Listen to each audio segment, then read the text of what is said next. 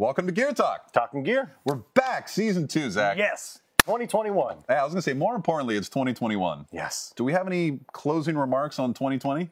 Peace out, 2020. Good riddance. I think everybody kind of feels that way. No harm in ringing in the new year just repeatedly, I think, in 2021. I agree, 100%. How did you enjoy the holiday break?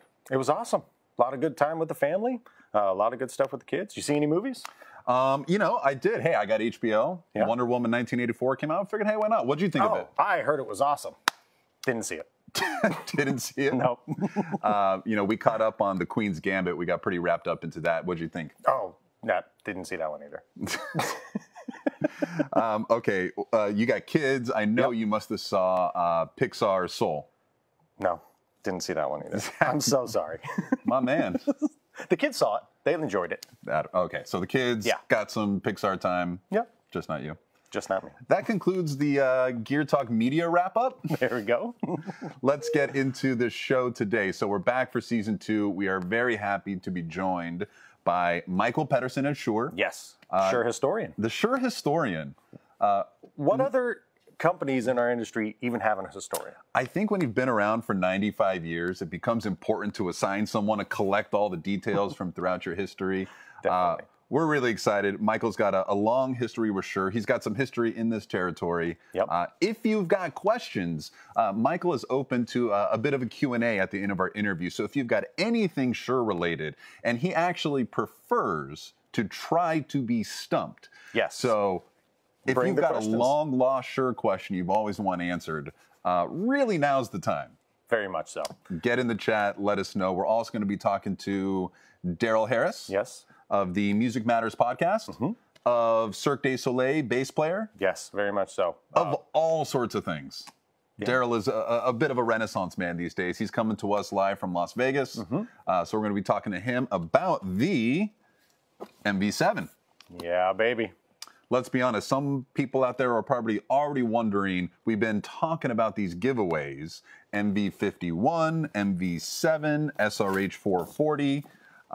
Let's get to it. Let's get to it, right into it. So we put out a post on Facebook and we said, sign up for the Gear Talk newsletter on the Audio Gear website. And anyone who signed up over the last week was entered to win an MV51. Yep.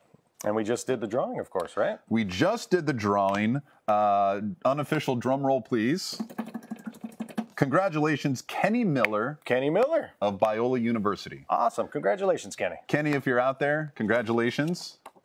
There's the official, so you can tell it was written down. Yep. That's about as official as we get. Anybody who wants to request a recount, sign up for the Gear Talk newsletter. Yes. And let us know if you'd like but the important thing is we're not done giving away stuff. No, we're not. We have 2 more to give away. 2 more. Yep. The How are we doing that? MV7, we're going to give away today. So we're going to be talking a little bit about the nuts and bolts of the MV7. Then we're going to talk to Darrell about how he uses it in his podcast. Listen, you're going to want to listen closely because we're going to ask you a question about the MV7 at the end of the episode. You're going to get in the chat. First one with the correct answer Wins the MV7. is going to win. So make sure you pay attention. Zach, what about the SRH 440s? SRH 440s, again, you're going to want to sign up for our Audio Gear Facebook page. You subscribe, and anybody who subscribes, we're going to open it up, and we're going to keep it open for 5 days so you can subscribe after the show, and we're going to pick a winner to win the SRH 440s. So we're going to announce it on Facebook. So if you didn't win, if you're not Kenny Miller, if you didn't win the MV51, remember, you got a shot to win the MV7, but you can still win the SRH 440s. Just sign up, audiogear.com. How do we spell gear in Audio Gear, Zach? 2 E's. Big fans of E's here. Audiogear.com. There it is. Thank you, Justin. Go ahead and click subscribe there. You'll get all of our Gear Talk updates across all the manufacturers. Yes, sir. Okay, let's get into news and updates because we've been off for 6 weeks. 6 weeks, that's right. A lot kind of happened in the Shure world. Yes, it has. I guess that happens when you're Shure and you're a big company and you got lots of things going on. But Quite a few things. It is award season. Oscars, Grammys, I assume those things are happening. Yes. Assuming things are going to happen is probably not a good idea, now that I think about it. But the AV Magazine Award for Innovation of the Year. It's a big award. Sure. Congratulations. wasn't specific about which innovation, so we're going to just take it as like an innovation on the whole. On the whole. And we really appreciate it. Thank you, AV Magazine. Thank you, AV Magazine. Music and sound. These are some nominations. Yep. But we're really excited. SLXD. Great wireless product. Now, we did a short run through of SLXD with Brandon on our Gear Talk episode 4, season 1. So if you want, check that out on our YouTube page. SLXD is nominated for Best Wireless. Yep. And Product of the Year. Product of the Year. That's huge. Shure is nominated for Manufacturer of the Year. Manufacturer of the Year. So we're really doing well there, Music and Sound. Thank you. Also, Mark Bruner, nominated posthumously, Lifetime Achievement Award and induction into the Hall of Fame. Certainly well-deserved. Very much so. Thank you, Music and Sound, for recognizing Mark. We miss him. Also, the Tech Awards coming up. Next week is NAMM, Zach. Wow. First time in, I think, 21 years, I'm not going to drive to a trade show. You know, I think you can still just drive over. I think I will, actually. Just to park? Yeah. Last week I went, and just as muscle memory, I was driving in to go pick up my badge and was like, wait, there's no trade show next week. Yeah, it's a little odd. Yeah. But NAMM will be virtual. Yes, it will. So check out what's coming up from Shure at the virtual NAMM booth. More on that next week. In the meantime, Tech Award nominations. Yes. Axient Digital Plug-on Transmitter, the AD3, nominated for Best Wireless Technology. We also have the Aonic 50 for a Tech Award for headphone technology as well. Best in headphone technology. And you know what? That takes us to what have you archived lately? Aonic 50s, we love them. We've got the black version here. Yes, we do. They're available in black or brown. They are now available in white. Ah, we did it. Yes. we were really practicing that one hard. Thank you, Justin. We're quite happy we nailed that. So black, brown, and white. But Zach, since we're nominated for Best Headphone Technology, run us through real quick what makes these a cool pair of headphones. Yeah, so of course it's Shure's first noise-canceling headphones that they've come out with. You got 20 hours of battery life on one charge, which is awesome. You have noise-canceling technology. You also have ambient mode as well, environment mode. So when you put them on, you can put them on environment mode and actually have the ambience come in to the earphones or to the headphones. Very slick. Again, we also have a new price update on these bad boys. They were $399, now they're only $349. Did also want to do a quick overview on the Aonic products because we do have a brand new line of earphones. We have the Aonic 2, the Aonic 3 single driver, the Aonic 4, which is the dual driver hybrid. We also have the Aonic 5 as well. And of course, I know, which is a triple driver earphone. I know we're going through those very, very fast, but good news is we do have an actual in-depth product overview on our YouTube channel. You just go to youtube.com/audio gear. We have previous Gear Talks, we have open box videos, product updates, so just make sure you check that pretty regularly. We update the content quite regularly. Yeah, and you know what? We're happy to do some education, but really the best source if you want to get an in-depth chance to learn about these Shure products, we have the Shure Audio Institute. Sign up here, create a profile. Oh, hey, look at that, another award. Stellar Service Award. Thank you, Sound Contractor News. But get in here, sign up for the Audio Institute. You can take some specific courses on a whole host of Shure products. I mean, everything we make. Just about everything we make. Also, every webinar Shure does is archived there. And if we're getting any viewers from the Shure Tech Talk, not Gear Talk, Tech Talk. Yeah. Talking Tech. Talking Tech. House of Worship series just started. The first, I don't know if they call them episodes. We call them episodes. The first in their series was today, started at 10 a.m.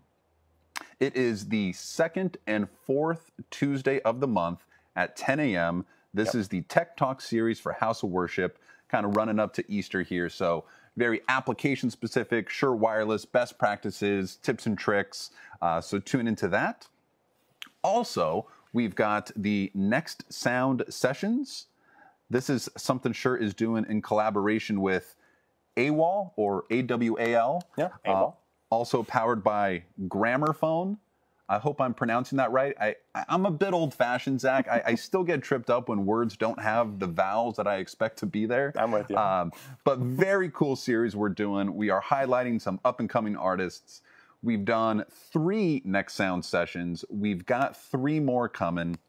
So check this out. The next one, Thursday, January 21st. You can see the artists that are going to be featured there. So lots of things going on in the Shure world that we're really happy and excited about. Yeah. Great to start off our year with talking about Shure. Very exciting. I mean, tons of news, tons of updates, awards. I mean, you name it.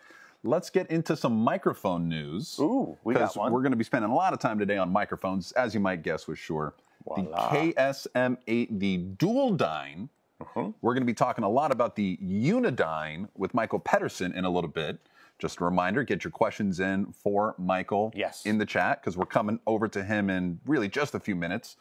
But the dual dyne, the first cardioid dynamic dual diaphragm handheld microphone. What do we got? Well, it was priced at $499. We had a $100 price reduction on the handheld version. Comes in both nickel and in black, and it is now $399. So killer microphone for the price. Make sure you grab one.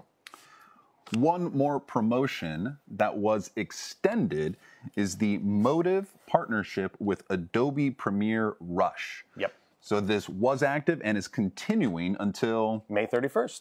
End of May. So for any Motive microphone, MV5, MV51, MV88, 88 Plus, MV7. Yep. When you buy your Motive microphone, hop over here to the Shure website and you can redeem your 2-month subscription to Adobe Premiere Rush. Definitely. Now, Zach, let's clear something up here. Because Adobe Premiere Rush, I'm editing my videos on my laptop, my PC, but I can capture my videos with my Motive microphone on my Shure Audio app. Yep, and you also have the Motive Video app as well. So, capture with the Motive microphone plugged into your mobile device, phone, tablet. Use the Motive for Video app because you get some really cool adjustments. Different Motive microphones have different things you can do with them. We're going to get into the details here. But if you need to offload those at home, edit, you go ahead and use Adobe Premiere Rush first 2 months on us. For free. Let's get into Motive, Zach, because we want to talk a lot about the MV7, which we're going to be giving away. Very much so.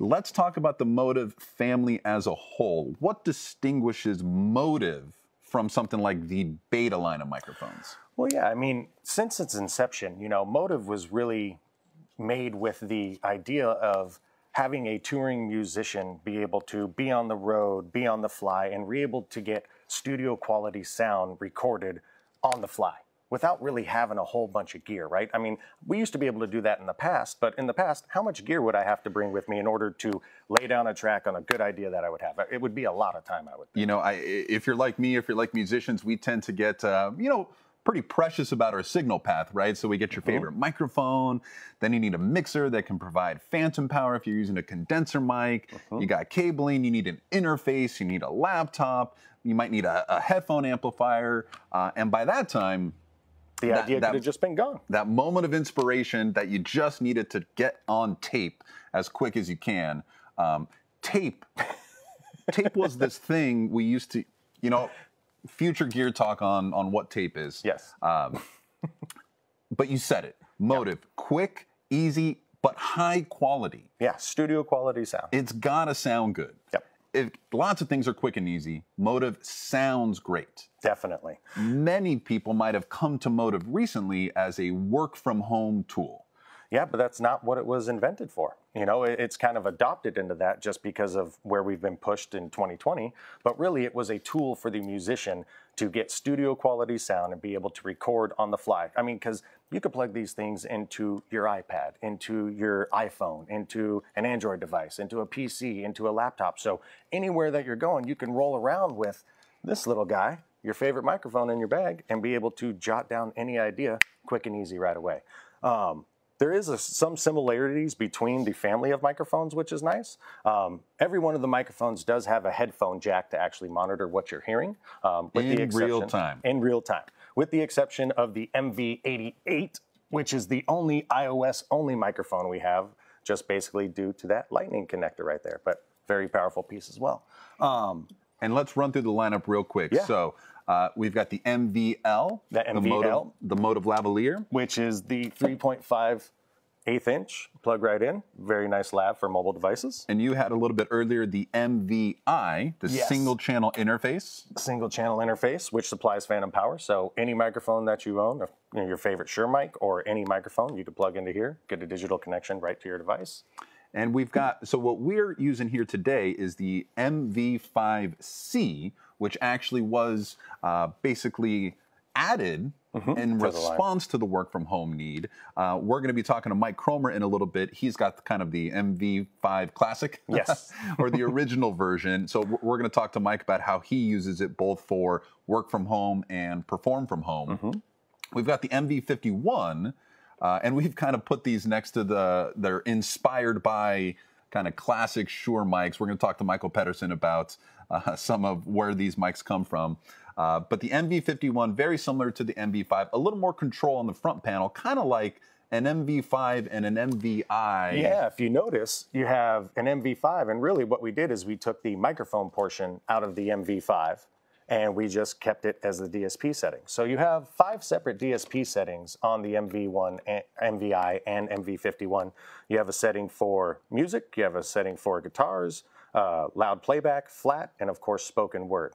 And of course you have volume control for your mic gain, you have volume control for your headphone gain, and of course your monitor mix and a mute button. So they kind of give you all the tools that you need to sound good right out the chute. And again, just a couple of the little differences. So the MV88 and the 88 Plus mini stereo shotgun microphones, as opposed to the MV5 and MV51 single cardioid microphone elements.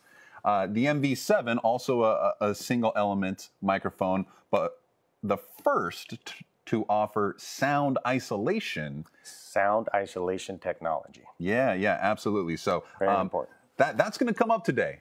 That's going to come up. The MV7 and sound isolation technology. Yes. More on that in a little bit. Yes, sir. But without further ado, that was a very quick and general overview of the Motive line. We are going to get into some made with Motive. Exactly. Nice, Justin. Oh, can we get an there we go. There we go. We got to shake the rust off the production team with the exactly cues.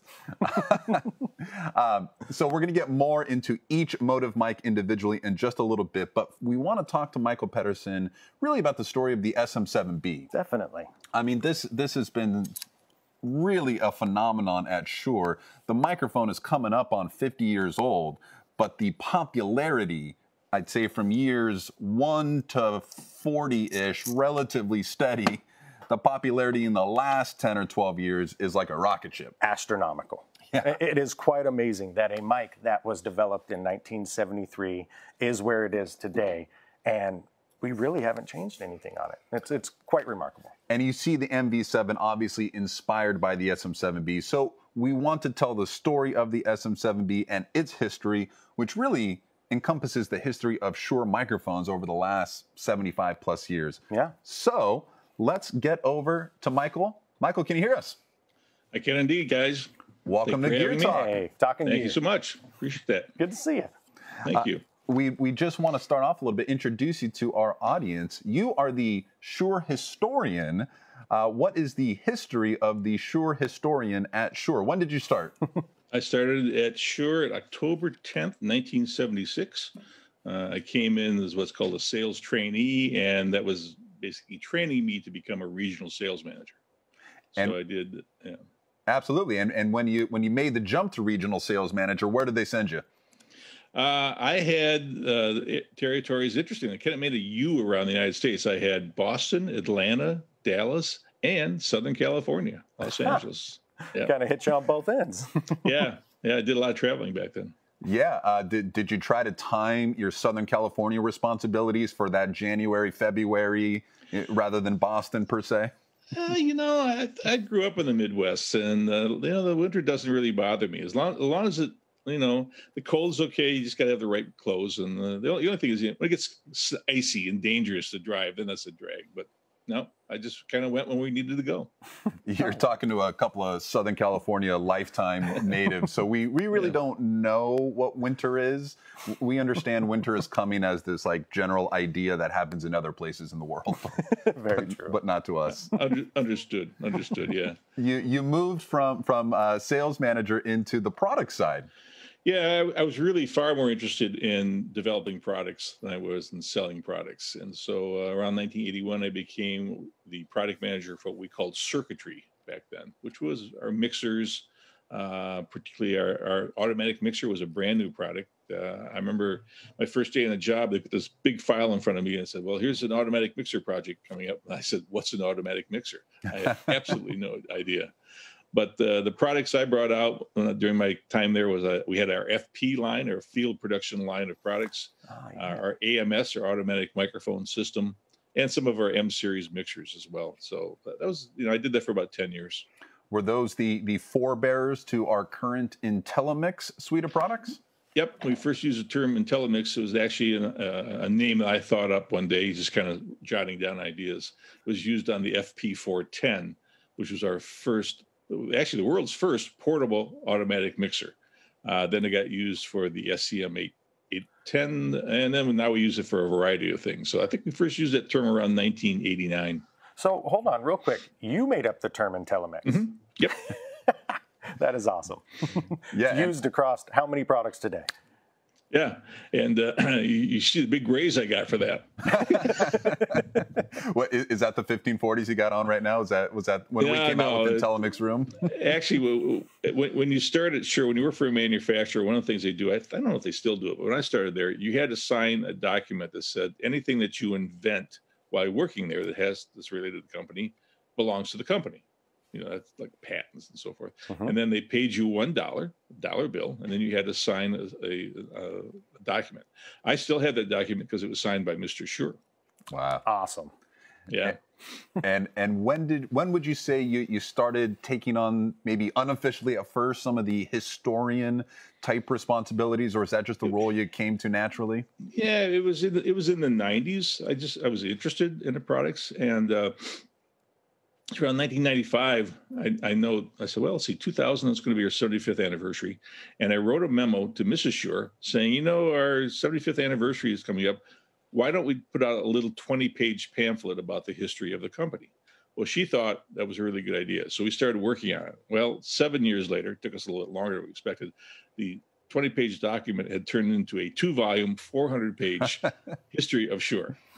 So that's when I really started to get interested in it, and then continued on. And then one of my mentors was a guy named Don Gale, who retired, and he had kind of put together the archives, but it was really just a dusty closet in our Evanston facility. When we moved to Niles, we actually built an archive, and it kind of grew from there. So I was always interested in it. I'd like to know where things come from. Oh. And it was around 2016 when Chris Shavink took over as our new president, and I was actually getting ready to retire.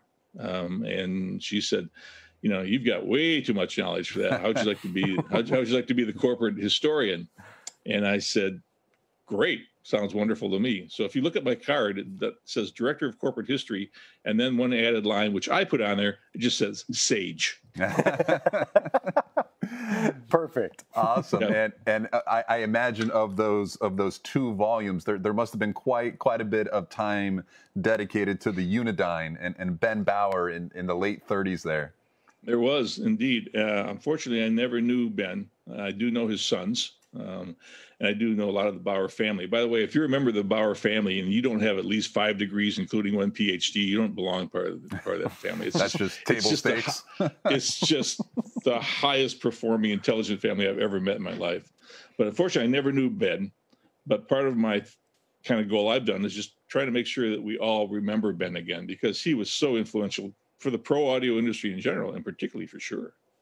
Right. And, one of the things to help with that recognition, I know you have a fond understanding of the significance of the IEEE award, the milestone award given to the Unidyne.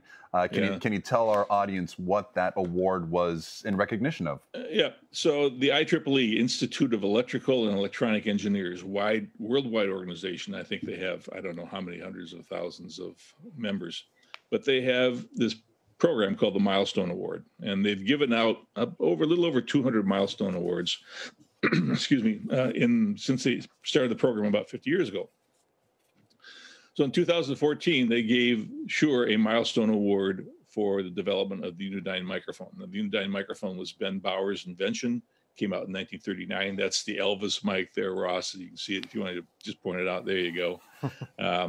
And what was cool, I mean, it was a great honor for us. But then when we started looking at other honors that were given, so they do these by decades. So I won't list them all, but from the 1930s, for example, there was a milestone award for the breaking of the Enigma code during World War II. There was the Claude Shannon's development of information theory by Bell Labs, which has basically laid the whole thing for for the whole digital age. But also the work of Nikola Tesla, the invention of the internet, the Apollo 11 program. Those all got milestone awards, as did the Unidyne. So it's a great neighborhood to live in. Wow. Yeah, absolutely. When you look back through the decades, they are sort of the defining technologies that came to build the modern world, and the Unidyne is right there, deservedly so. It is indeed. So yeah, we're quite proud of that. We're sort of starting at the very beginning, which is exactly what we wanted to do, and we know where we're getting, the SM7B, but can you talk to us a little bit about what the original Unidyne 1 and then the Unidyne 2 allowed users of those microphones, what problems they solved now that the Unidyne element was in place? So 23-year-old Benjamin Baumzweiger, as he was originally called, came to work at Shure in 1936.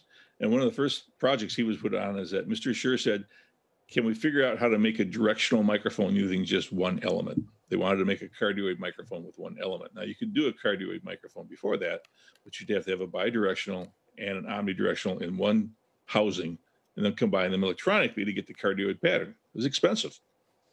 So Ben's working on this, and at age 24, he comes up with what's called the uniphase acoustical network, which is basically what's going on inside that microphone to make it directional. Without going into a lot of details, there's some little chambers in there, there's labyrinths, there's materials in there that slow the sound down. It's very complicated. The math is completely beyond me. But basically, he came up with a way to take a single element, originally a crystal element, by the way, and then moved on to the dynamic of the moving coil, and turned it into a microphone that was sensitive to the front, kind of sensitive from the sides, and hardly sensitive at all from the back, a cardioid-shaped pattern. So it was introduced in March of 1939 at a price of, in today's prices, is about $835. So it was not an inexpensive mic. Gotcha. Yep. But took the world by storm. I mean, it's a cool-looking mic, too. I mean, everybody loves the way it looks. Inspired, by the way, by the front end of a 1937 Oldsmobile. If you ever look up a 37 Oldsmobile, you'll see that microphone staring at you. Which is so great. It's got that kind of classic feel back when even your automobile was sort of a work of art in a way, and that kind of translated down into the microphone. And it became an on-camera piece of hardware, right? I mean, it was sitting right on the desk for any sort of film or television production, so it had to look the part. Yep. So in 12 years, from 1939 to 1951, it became really ubiquitous. You can see it in all kinds of films. You can see it in all kinds of historical things. The famous Dewey defeats Truman photograph. There's a microphone there. You can see General MacArthur speaking into it. So it was used everywhere. But late 40s, early 50s, television comes along and says to Shure, that microphone's too big, covers up too much of the face. Can you make a smaller version of it? And so there we go. Zach's pointing to the 55S. S simply stands for small. And it's about 66% the size of the Unidyne 1. And so in 1951, that's the size we started to make. And it quickly replaced the Unidyne 1, the larger one. So the big one's Unidyne 1, small one is Unidyne 2. We still make the Unidyne 2 even today in the Super 55 and also the 55SH series too. And then, so basically the Unidyne 2 holds true to the Unidyne 1, smaller, but the Unidyne 3, really the parent of things like the SM57, the SM58, and the SM7B. I think most people assume the 57 and 58 are related, but might be surprised to learn that the SM7B is part of that same family tree. What changed with the Unidyne 3 that led to the next wave of iconic Shure microphones? So Ben had started working on the Unidyne 3 in the mid-50s. And a guy named Ernie Sealer came to work at Shure. He was relatively new, and Ben took him under his wing and started teaching Ernie. So Ben left Shure in 1958, and Ernie in 1959 brings out the Unidyne 3, which is basically a cylindrical microphone that you speak into the end of it, as opposed to the side. Now, that doesn't sound like a big deal, but it turns out there's a lot of good reasons to have an end-fire microphone, particularly because the polar pattern is uniform no matter how you rotate that microphone. And that basically means when you're using it in a sound reinforcement system, you can turn it up. It can be louder. Gotcha. More gain. And think about what's happening, right? And think what's happening in the 50s and 60s. Rock and roll is starting to happen. And now musicians want to move around the stage. If you think about singers in the 40s, there's this microphone on a stand. They walk up to do it. They sing. They walk away. And that's because they had placed that microphone in just the right spot so it wouldn't feed back. So don't move it. Right. But now Elvis Presley comes around, Jerry Lee Lewis comes around. They want to dance around the stage. And all of a sudden, that idea of a fixed microphone is out the window. Unidyne 3 happened to be the right time at the right place, and it was the right tool. And quickly, in the early 60s, started to be adopted by rock and roll. So cool. Just a reminder, everybody, get your questions in the chat. We're going to get those queued up. We're going to open up the Q&A in a few minutes. But we're right at this really fun point in history, right? Moving into the 60s when we've got the SM56, the 57, the 58, Jimi Hendrix, Monterey Pop, all of the kind of iconic rock and roll stars of the day. But right alongside that path is the SM5. It wasn't the SM7 yet. It was the SM5. We can leave the rich history of the 57 and 58 maybe for another day. What happened with the SM5 right in that time frame? Well, Shure was trying to crack into the studio market, which would be TV, radio, and film studios. And so we had taken microphones that we already had and basically gave them a gray coating so they wouldn't reflect light, put it on XLR connectors, did a variety of things to make them appropriate for studios. One of the mics we brought out was an SM5, and the SM5 was a microphone designed to go at the end of a boom to do booming on TV shows and then film sets. And so it had a Unidyne 3 element inside, and then two really, really large foam windscreens on both ends. It was about the size of a football, really. Yeah. And so we were trying to say, oh, this is a great boom mic. Well, it was a very good microphone, except being a dynamic, it didn't have a very high output level. And that was a problem, because when you're booming people from 3 or 4 feet away. You need a lot of gain. Microphone didn't have that. So it was never really too successful.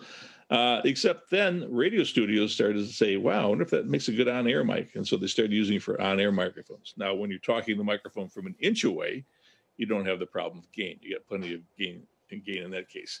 So the SM5 kind of developed this following amongst FM stations and AM stations as a really, really good on-air microphone. The problem is there's only so many radio stations. And once they buy their SM5s, they don't need to buy anymore. So it really never was a very big seller for us. Well, you guys build the microphone that doesn't fail. Yeah, that's right. If it just lasts forever. I love that community embraced it, because let's be honest, when you're a radio host, what's the phrase? A face for radio. How you sound is huge. Is what is critical. And so that's a discerning audience when they standardize on a microphone like that. Right. So the SM5, we introduced it in '64. We discontinued it in 1988, and it never sold more than a couple hundred units a year. Think about that. A couple of hundred. It's just not a big seller. Yet all 200 probably came up to you at NAB to ask, "Where's my SM5?" Oh God, yes. It seems like for decades, we were told that. So in the late '60s, the SM5 wasn't doing very well. It was kind of large, and there was a demand really for a voiceover microphone that kind of had that same sound but smaller. And so in 1969, we started working on the SM7. So the SM7 had the same type of yoke as the SM5. Had an internal shock mount that was based upon our A55M rubber donut. There you go. Had a Unidyne 3 element inside there. Basically, it's an SM57 with some extended low end and a different diaphragm on it as well. And we brought it out and introduced it end of 1972 and sold the first ones in 1973. So kind of November, December, the announcement goes out, first units shipping in 73. Well, it was a modest success. There was it was used for voiceover, but it also found its way into studios. It was been used by Mick Jagger for recording for many, many years. Michael Jackson, famous Thriller album, he always uses it as well. So from 1973 to around 2008, it sold pretty good, but it wasn't great. It was no SM58. There was no SM57. Right, and it's hard to be judged on the curve at that time because pretty good is one thing, but while the 58 and the 57 are wild successes, I imagine there might have been some conversations internally like, well, it's no 58, but let's stick with it, right? Exactly, because it was filling a niche and it was good enough to continue to manufacture, but it was not what we would call a hit. It's just one of those average Joe, it's like the baseball player who gets a single every now and then. We'll just let him continue on. Gotcha. We did make a couple changes, though. In 1999, we added a better humbucking coil. There had always been a humbucking coil in there, but we made it a more improved one, and that was to reduce hum that was happening in radio studios because the microphones were being used close to CRT monitors. And cathode ray tube monitors have a tendency to have a magnetic field around them, so the microphones will hum. So we improved that. And then in 2 years later, in 2000, it's 2 years later, in 2001, we added the big windscreen. I don't know if you guys have the bigger windscreen there. So when you buy an SM7B now, you get the windscreen that's on the mic that you've got, and then a much larger windscreen that you can put on in place. And that much larger windscreen, by purpose, was made to look like an SM5. So they'd stop bothering you at NAB? You can, hey, at least we got the windscreen for you. Exactly. And you know something? It worked. It's funny how that always ends up happening. Isn't that the case? So people were hearing with their eyes, if you will. So, Michael, you don't have to look into the SM7B much to find people online saying, you know what, you really should pair it with something like a cloud lift, like a CL1, something to give it a little boost. It can be described as a gain-hungry kind of microphone. That's not a flaw. That is really just because of the design of the microphone and the setting it's being used. Can you walk us through why there's a bit of a lower output? So it's a dynamic mic. So how do you increase the output of a dynamic microphone? Well, you can put more windings in the voice coil, which we already did. You can put an output transformer to boost it up. It does not have an output transformer in it, and that's to help reduce hum when it's in the hum field as well. But when it came out in the 70s, having 60, 70, 80 dB a gain in your mic preamplifier was very, very common. That was not a problem back then. Then what you had happen is particularly lower cost condenser microphones came out in the 80s and 90s, and now you can build 20 dB a gain into the preamp of the microphone. Mixer manufacturers started dropping that 20 dB of gain out of their mixers. First of all, a little bit cheaper. Second of all, made the mixer quieter and so forth. And they were relying upon the microphone to have that 20 dB of gain. So that's why people think that, oh, gee, it's really needs gain hungry. Actually, if you get a decent mic preamp, that's got that gain in it, it's really not an issue. So it's not a flaw. It's just it's a dynamic microphone. Dynamic microphones by physics have a output that is limited. And there really was a change in the way that mixers were made as opposed to anything wrong with the microphone. But, based on the current sales, I don't think it bothers too many people. Well, that's actually a good question. So it was released in 1973. Yep. You fast forward to 2021. Let's say the amount of microphones that we've sold from 73 to 2008 was a finite amount. And from 2008 to 2021, what are we looking at? Yeah, so, from that 35 years, up 10%, down 10%, just steady. And then in 2008, podcasters got a hold of this. And I don't know how they found it, but somehow they found it. And they started telling other podcasters. And, of course, then the word gets out on the web. And then it starts to go up, really fast. And then gamers around 2014 or 2015 started buying it. Yeah, I mean, I see it on every Twitch channel, on every live stream. I mean, its popularity has just skyrocketed. It's amazing. And then we get 2020. Now people want to sound like a radio announcer at home and so forth. So the curve that started at 2008. Well, I guess here's the easiest way to look at it. If you look at how many we're selling in the past year, 2020, versus how many we sold in 2000, it's about 100 times greater. Wow. Yeah, right. It's just, I mean, for us, we had to increase manufacturing lines. And imagine going back to your suppliers, because we have to buy things for purposes. Yeah, Joe, I know we bought $1 million last year, but can you give us $5 million this year? The suppliers go, what? A lot of podcasts out there. Right. So, we're gonna get to some questions here. Sure. We like to play a game here on Gear Talk. What the spec? Talking gear. What the spec? So, we're trying to focus on one thing. You get a spec sheet, and it's got a lot of detail in there. And I think for a lot of people, their eyes tend to glaze over when they see all those numbers and graphs and whatnot. Sure. And we were just talking about the output of the SM7B. Can you talk to us about what a mic sensitivity rating tells you, and why a number like -59 dBV is important on the SM7B? Yeah, it's really confusing to the average person. So the dBV, it's the simplest way to think about this is this. 1 volt peak to peak signal is 0 dBV. So if you have a signal level that's above 1 volt, it's going to be a plus number. And if you have a signal that's below 1 volt, it's going to be a minus number. So if 0 dB is 1, minus 20 happens to be 0.1 volt. Minus 40 happens to be 0.0 volt. Minus 60 happens to be 0.001 volt. You can see every time you drop down 20, it moves to the right one decimal. So, excuse me, one place. So I think the output of the SM59 is like the SM7 is minus 59 dBV. Yep.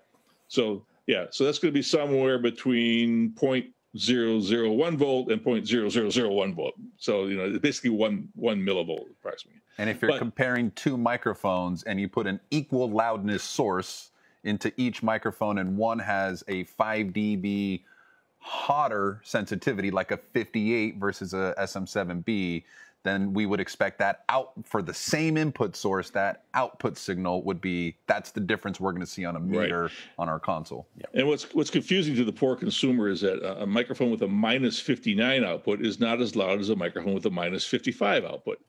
Because, people say, well, 59 is higher than 55. Yeah, but it's minus. Right. So, so let's go back to winter. Minus 59 is colder than minus 55. Right? Very true. You lost us again when you started talking about winter.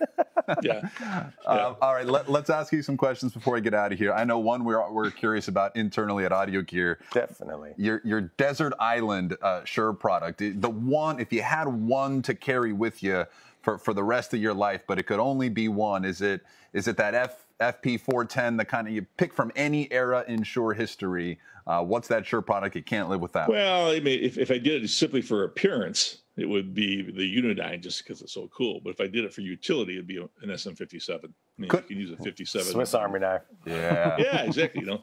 Mic anything with a 57, it's going to sound good. So probably a 57. Guys, what do we got for Michael? Okay. Oh, I got one. Was there any products in the Shure family that were almost discontinued that would have been not the right move? Yeah.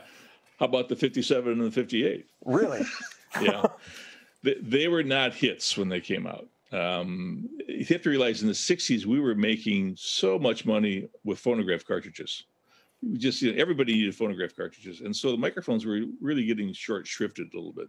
So it was around 1970, the micro 57, 58 had been out for 4 or 5 years, and they were not making sales forecasts. And the vice president of sales called a meeting and just said, I think it's time to get rid of these because they're not doing well. So it turns out they had a meeting, and our sales manager at the time, a guy named Roger Ponto, said, well, these things, maybe these things are good for sound reinforcement. Let me take a bunch of them out to Las Vegas. There's a lot of, theaters out there and see how well they do out there. And of course, they did very well. So by the skin of our teeth, we did not discontinue the SM57 and the SM58. Wow. Imagine if we did. Oh, man. Hey, we didn't even ask. Mike, what are you using for a microphone right now? I'm using an MV7. Oh, awesome! You sound excellent. That's why I'm wondering. Yeah. Go ahead. It's the silver one. Okay. Which makes no difference whatsoever, but basically it's a silver one. I've been using it actually since March. I had a prototype. Gotcha. Yeah, No, it works great. Yeah, no, because I actually found the best mic stand ever for an MV7. It's a voice-activated mic stand, so I could just call it into the shop. Yeah, so MV7, come down. I see. See that? Oh, man. I mean, it works perfectly. Wow, man. And then, of course, I could be like, all right, I'm done. But problem is my mic stand's probably on back order, and it's very high-end and expensive. So, oh, wait a minute. Anyways, just wanted to say thanks, man. Wanted to say thanks for having you. Wanted to say thanks for all the great information. We would love you to come back to Gear Talk in a future episode. I'd be maybe happy go to do over that. a couple other things, man. So I'm happy to do that. thank you so much. I really appreciate it. You're welcome. Glad to do it. Definitely. That was very informative. And in the meantime, we are going to go through the nuts and bolts of the MV7 because we're going to jump right into it. So wanted to jump into the MV7. It is our only Motive microphone that does have two separate outputs. You have your XLR output. You also have your USB output. You also have a headphone monitoring jack here as well. On the front panel controls itself, you do have quite a few different controls here. You do have, right now we are locked, so I'm going to unlock this bad boy. And what you have is you have basically your mic gain. Oh, I am in auto mode. So let me change it to manual mode real quick. You'll see that we changed it to manual. Now I actually have control of my front panel controls. So I have a slide bar here. If I'm in green, I will be adjusting my mic gain. I tap this button right here to change to my headphone level. So in orange, it will be my headphone level. And then of course I have a mute button right here as well, which will engage the mute. As you can tell, red light will illuminate on the mic itself. We do have auto and manual mode on this microphone. And of course, when you set to auto level, I'm sorry, let me back up. On the manual mode, we do have a couple other fine-tuned adjustments that you have. You also have your EQ, so you have flat, presence peak, and a roll-off, and then of course presence peak and roll-off together. We do have compression as well, light, medium, and hard compression. You do have a built-in limiter. But me personally, when I use this thing at home, what I like to do is I just like to set it to auto mode. So I really don't have to really kind of think about anything. When I have it to auto mode, it does disengage all of these controls here, so I won't be able to adjust anything. Now I do have a monitor mix. Now there's two separate settings on the auto mode, whether you're gonna have the microphone near as I have it right now, or far. Far roughly is about 18 inches at your max distance. Near, you roughly wanna be about 6 inches apart. And then we have three separate tonal characteristics in the auto mode. We have dark, natural, and bright, of course. But great microphone. Sells for $249, and we're going to jump into it a little bit more with an interview with one of our gentlemen that we're going to call in over from Las Vegas. So just wanted to make sure you guys knew the nuts and bolts of this before we jumped into it.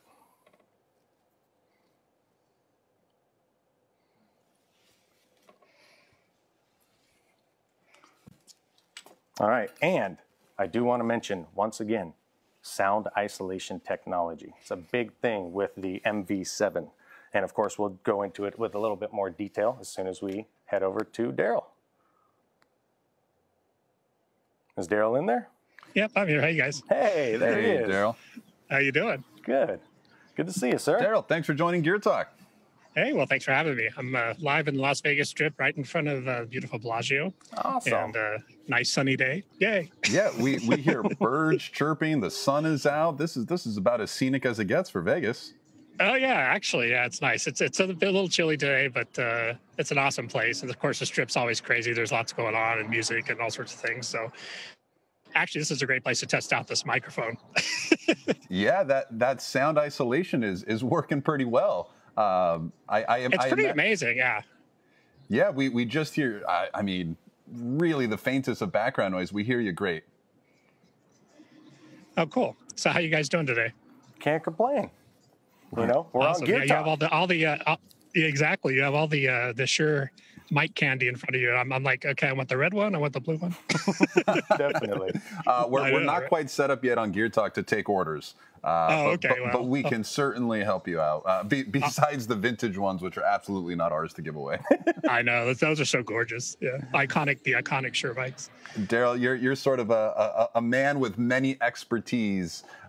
You start. Can you just run us? It's probably hard for you to start at the very beginning, but where did you get your start in live sound production?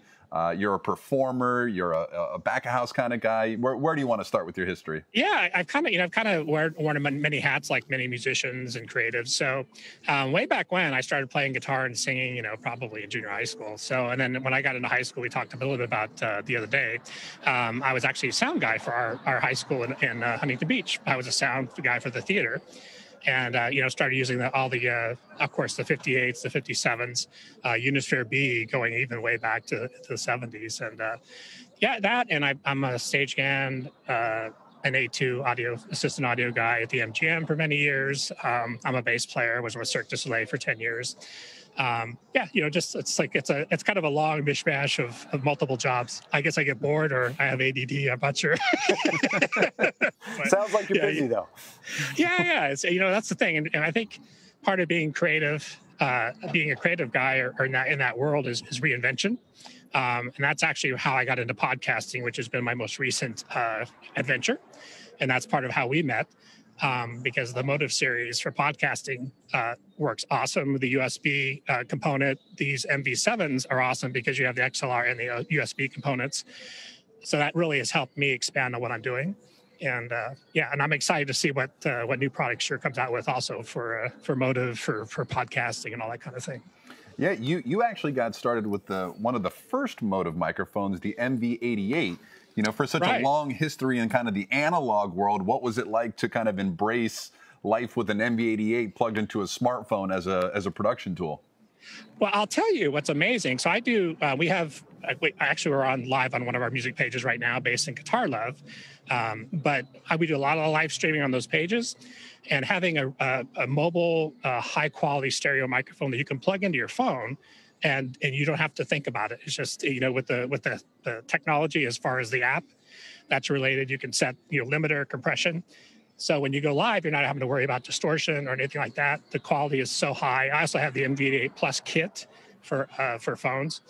And for live streaming, I mean, it's amazing. And the sound quality it's literally like, we did some tests and it almost sounds like you're in the studio. It's actually pretty amazing.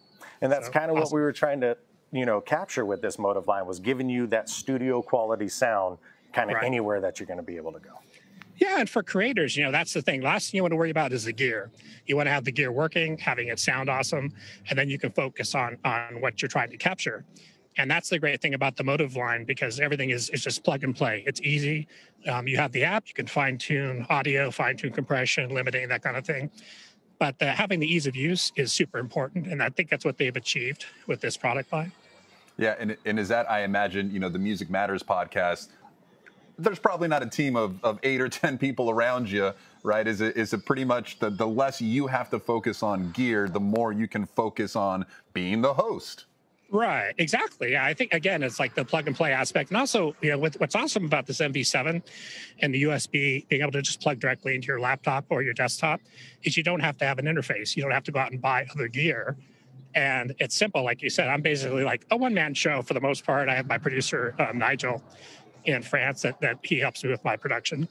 And it's just nice to be able to know that you're going to get good quality sound, that you can focus on the guest, which is the most important part. So.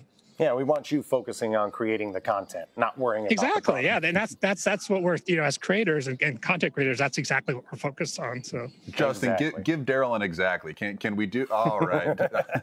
Okay. That was a natural Gear Talk guest using exactly in context. I like it.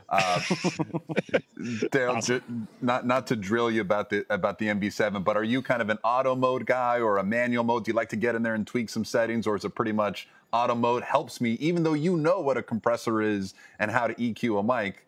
But if auto mode can help you? I'll tell you, the auto mode actually works amazing. And then, there's different components you can tweak. For me, I'm in a studio environment generally, obviously today I'm outside, but auto mode's great because you don't have to worry again about compression, limiting. You get a nice fat sound, as everybody can even hear now what I'm doing. This mic sounds awesome. Yeah, and I gotta say, I gotta hit on it one more time. You're on the Las Vegas Strip. There's so much stuff going around. There's tons of cars going by. Any of that background noise. So it's really honing in on that voice isolation technology that's built right into that MV7.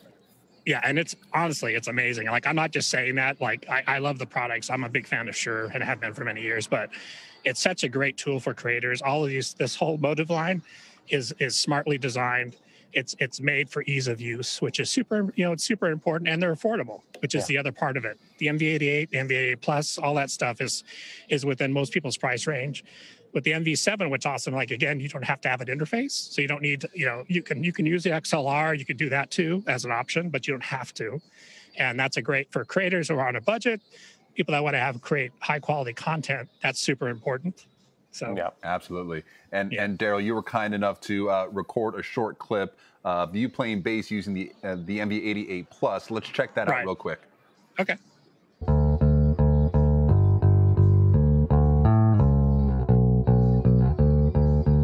It's with my green strings. I like them. Had you done a recording with the MV88 Plus right on your bass cab like that before? I've been recording some local singer-songwriters in Vegas using that microphone, and that's the first time I've used it for bass. And actually, as you can hear on the demo, like, it sounds huge, and that's just plug and play, like, put it in front of the cab and go. No EQ needed, nothing, it's in auto mode, so it sounds great. When I listened back, I was like, wow, that's awesome. We should say that was about 0.01% of Darrell's bass playing capabilities. Well, I've been known to overplay with the best of them.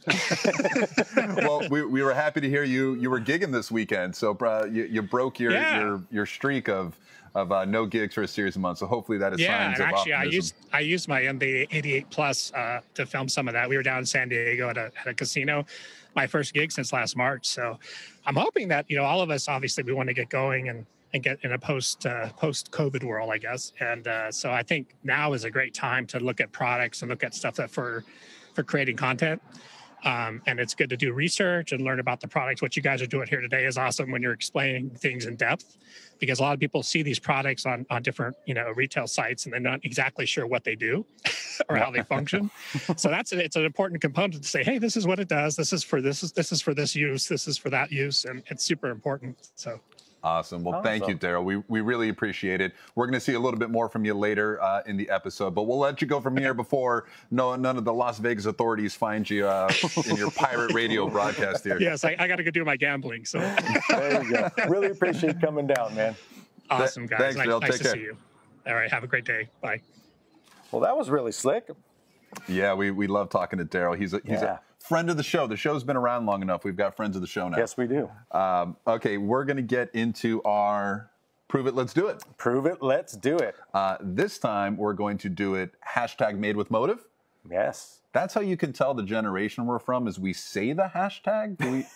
Or are we just supposed to say made with motive? No, #made with motive. Okay, we need a social media tutorial. So we are going to change Prove It, Let's Do It a little bit today, right? Usually we would do Prove It, Let's Do It here in the studio setting, but due to the pandemic and the work from home, play from home aspect of the show, we're planning to do something a little bit different this time. We're not playing, basically. No, we're not. So we're going to talk to Mike Cromer. Mike, can you hear us? How you doing? I can hear you. I'm doing good, thanks. Hey, Mikey. Awesome. Mike is joining us from the home office. Mike, which Motive microphone are you talking to us on? I am using an MV5, and I've made a slight adjustment here, modification. I purchased a $15 broadcast boom stand from Amazon, and so I can just sort of stick it on here. I can swing it out of the way, get it out of the shot if need be, or when I'm doing something else, you can kind of change the angle and whatnot. So I really like it. Awesome. And what were you using before you got an MV5? Before, for video conferencing, I was just using the microphone built into the laptop, which I think we can all sort of sort of attest to bad audio out there in the world, even on national broadcast TV shows. So I updated probably, I don't know, 3 months ago from the computer sound. Nice. Can we hear what you would have sounded like 3 months ago versus yes, now? Yeah, that's what I wanted to hear. Switch. So you're hearing my laptop Wow. sound right now. This is a microphone just out of a laptop, and it probably sounds like, half the calls you're on throughout the day or throughout the week. And I will switch it to the MV5. This is the MV5 now. Yeah, nice moment of relief once you get back into that good sounding audio. Yeah, I got to the point where I bought one for my son. Also, was doing virtual school. He signed up for virtual school for the entire year. So I invested in a second one for the Cromer household, and it lives at his classroom desk. We used to call it the living room, but it's turned into a classroom. I think you and everybody else in America. Yeah. So, hey, are you using the headphone output to monitor right now? I don't. I just use the speakers on my laptop. Seems to work fine. There's no interference or echo or anything like that. I do use the headphone jack when I record music. So I play guitar also, as you guys might know, and I'll use this just to record ideas, either in where my office is, or I've got a little studio set up out in the living room, and I'll just pick it up, plug it in, super quick, super easy. And I'll use a headphone jack there because you don't hear any of the latency. Okay. Do you have a different setting for when you have it in front of your computer versus when you have it with your guitar? Yes, you can actually set up presets. There's a similar app to what you showed for the Motive MV7. Mm-hmm. And so I do have a setup that I've programmed in here, and you can actually switch on the back button. There's a mute and a preset button that you can switch between on the back. Sweet. So I've got it bumped a little bit in the sort of the mid and the bottom end, and a little bit of compression. And then when I record, I just put it in the flat mode. Gotcha. It'd be really cool if Yeah. we could hear him play guitar. Yeah, let's check out a clip real quick. Wait, we have a clip? I think so. Oh, I hope awesome. so. A clip.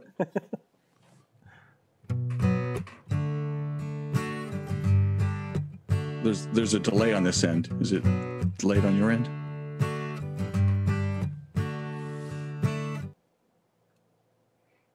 Awesome. Thanks, Mike.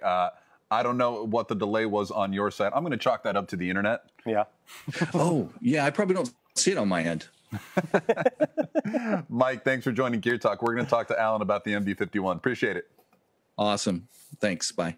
Yeah, no problem. So that was the MV5, but we want to go over to the MV51 with our fearless leader, Alan Geer, the Gear and Audio Gear. We're really happy his first appearance here on Gear Talk. So, Alan, how you doing?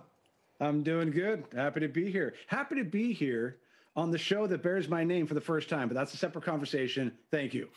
Welcome to Gear Talk. Welcome to Gear Talk. Talking gear. Talking gear. Yeah, we can always start the Alan Geer podcast series. Tales from the territory. Don't rule that out. I've got great tales. More stories. Yep. Do we need a parental advisory sticker on your podcast series? Do you know me? You probably do. Probably not a bad idea. We see the MV51 there. It looks great. What were you using before you got the 51? I was using my laptop's microphone and speakers, which was, questionable. Can we hear what that would have sounded like? Alan on a conference call circa 2018. Yes. Here we go. How's that? Oh, wow. I'm sorry, what now? That's a huge difference. That's what they were listening to. Let me switch back here. Okay, now we're back to the MV51. Is there any difference there? Oh, yeah. Yeah. You just about disappeared. Yeah, and I think that without the MV51, you miss all the condescending tone of my voice, which is critical, right? That's right around that 4 to 6K presence boost. That's right. That's where it comes from. It's the condescending preset I have over here. Well, we're going to get to presets. There's not a sarcasm dial on the 51. Not yet. Firmware update? They're all internal. I got them all. They're right over here. Quick question. I see that you're having it in your work from home setting. What setting are you using on the DSP? I'm using the vocal chat one with a little call out bubble for speech. Oh, perfect.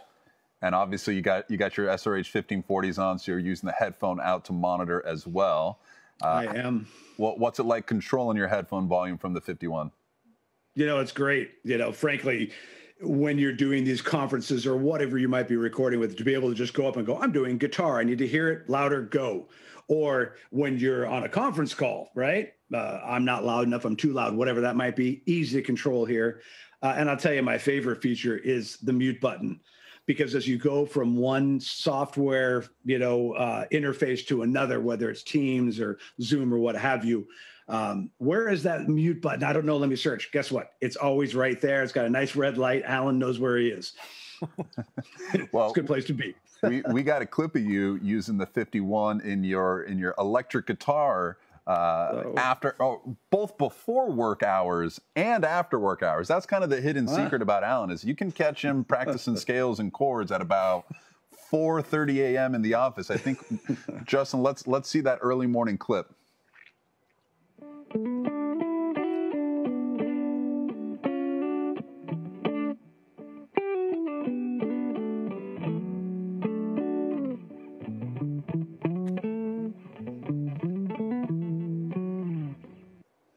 Killer. Awesome. And you did that using just your phone?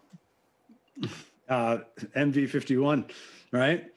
And that's what I love about it. No matter where I put it, easy setup, sounds great, easy as can be. I did use the Motive Video app, which interfaces great, and through the 1540s, awesome, great setup. Awesome. What setting were you in it when you had it in front of the guitar amp? I had it on the little setting that has a little guitar on it. Even a rep principal can do this, I swear. Perfect. Awesome. Well, boss, thanks for joining us. We appreciate it. Thanks for having me. Thanks for joining us. Be well. Awesome. So we're running real quick here. Let's get into Mike Gilliard, because we've got to finish this up with the MV88 Plus and a drum track. A drum track. Let's go. Mike, how are you? Hey, guys. How you doing? Thanks for joining us. Man. The other face of audio gear on the internet, Mike Gilliard. Hello, everybody. So you got an MV88 Plus you're using right now to talk to us. Yeah, that's correct. You sound amazing. Hey, thanks. Real quick, we want to check out a clip of you playing drums, and then we're going to come back and we're going to talk about the settings you use for both recording, instrument, and talking. So Outstanding. Hang on one sec, Justin, let's roll the clip.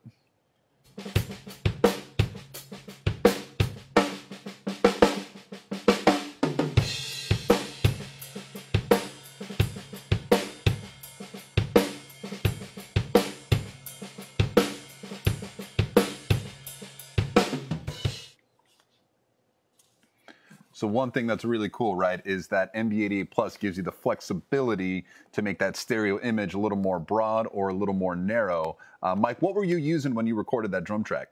Yeah, actually, so the MV8, like you said, it's great because it has that stereo imaging. I used one of the presets that's available. There's 5 presets, so I used the loud or band setting and just dialed in some EQ and compression to taste. I think it was about a 120-degree spread on the stereo spread. But yeah, it's just sounded great. Find a good position to put the mic and play. That's pretty much it. Awesome. Yeah. Sounded good. And when you come back and you're talking to us now, I imagine you got a different preset you use in kind of your work from home mode. That's right. Yeah. So I use it for in the speech preset, a much more narrow pickup pattern. For my preference, I still like being in stereo. I just like the stereo image, even if it's a narrow pattern. Gotcha. Right. The MV7, the only one with the voice isolation technology specifically, but with the MV88 being able to kind of narrow in on your subject, you can sort of get there to the same end result. Yeah, absolutely. You also have a use for the MV88 kind of out in the world when you're on the go? I do. In fact, you might see it somewhere circling in the interwebs, but should you have the need to do some run and gun, videography and take a drum set out to the pier at Huntington Beach and, capture it all on video and audio, you might be able to do that with an MV88 Plus. Yeah, and that's a real thing Mike's alluded to. So if you want to check that out, hit our YouTube page. But in all seriousness, though, like you can absolutely use this for run and gun, content creating. You can use it for podcasting, interviews. There's lots of ways you can use this thing. It's just fantastic. Yeah, and it looks like you're using it just to headphone monitor us right now, even. Yeah, I am. So I also have my 1540 somewhere around here, but I'm just monitoring in through the headphone jack using some 215s for today. So you're preaching to the choir on that front. We're the fans of the in-ears. Do you mind showing us real quick the Motive app you're using to set up the MV88? Yeah, absolutely. Let me just share here. Hang on one sec. Cool. Okay, so I hope you guys can see what I'm working with here. Absolutely. So this is the settings that I have on my mic currently. We got a little bit of compression. Probably should have kicked in the high pass filter, but no worries. No EQ. But what I did for some drum videos is I dialed in a preset. So I just titled it MG drums. So as you can hear, it's dialing in my preset, and it looks like I've got some auto gain happening there. Courtesy of Zoom. Yep. Thank you, the Zoom meeting interface. Right. So just to run you through some of my settings here, this is kind of what I started with. So you engage the limiter, you throw your compression to medium. Yep. Right. Okay. And then you have a little bit of EQ settings. Okay. Very simple. Yeah. That was just to capture a little bit more low end in my kick drum. Like that big thumpy kick drum. So. Yeah, a lot like Darrell. Mike could dial up the metal in his drum in about another 12 degrees, but we asked them to keep it pretty tame for this clip. Yeah, definitely. MG, thanks so much, man. Thanks, man. We appreciate it. We're going to hear a little more of your drumming in just a sec. Great. Thanks, guys. Very cool. So we're missing one. We are missing one. The MVI. MVI. Now, a really cool thing to do is to plug in a vocal mic and sing into your MVI. That's usually what I would like to do, yes. I don't want to do it. But you said you were going to do it. I thought you were going to do it. You said you were going to do it. Luckily, Zach and I got out of this. We got friend of the show, Jessica Mahone. She's done some other audio gear work with us, basically the vocalist for the audio gear band whenever we need to do something. We were hoping to have her in studio, but 2021's not quite as accommodating as we'd like it to be. So she's going KSM 9 into the MVI, set at the music setting. Yeah, let's hear that real quick. It's been a long night, dear. 4 cups of coffee, 1 Coke. Been trying to keep it together, but this morning I'm broke. Very cool. You know what? That sounds good. It sounds like it could use a drum track. A bass. A bass. Couple guitars, maybe? I think you might see where we're going here. I don't know. We're going to Made with Motive this into a full track. But before we do that, let's take care of some housekeeping. The MV7 giveaway. Probably the reason why a lot of people are here today. Probably the reason they're here. We've been talking about a feature that is unique to the MV7, something that helps focus on your voice. Separates your voice from unwanted background noise. It's what was really helping out Darrell as he was broadcasting live from the Vegas Strip there. So if you can remember that feature we're talking about on the MV7, that really helps narrow in on the solo performer. Of the human vocals. The human vocals. Go ahead, get into the chat window. But just also remember, we're giving away a pair of SRH 440 headphones.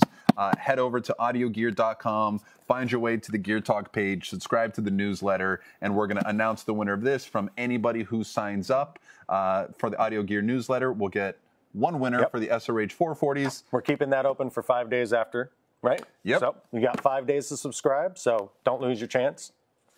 And we've got our winner of the MV7, the voice isolation technology. It was Darren Lee. Darren Lee, congratulations, Awesome. Man. Well, we'll get your information and send this on down to you. And we want to thank our guests. Yes, we do. We want to thank Michael Pettersen, Michael Pettersen, Shure Historian, Darrell Craig Harris, the Audio Gear team, MusicMattersPodcast.com. Check out Darrell. The production team, Kyle Gish, Justin Geer. We very much appreciate it. Couldn't do it without them. Nope. Stay tuned. 2 weeks and 2 days, January 28th. Gear SKB. Talk. SKB. We're back. Cases. SKB and Audio Gear. Yeah. Together again. Exactly. And just remember, all this stuff was made with motive. Made with motive. Exactly. And let's hear all of the tracks we recorded come together, and Jessica and the Audio Gear band are going to play us out. Thanks, everybody. Thanks, guys.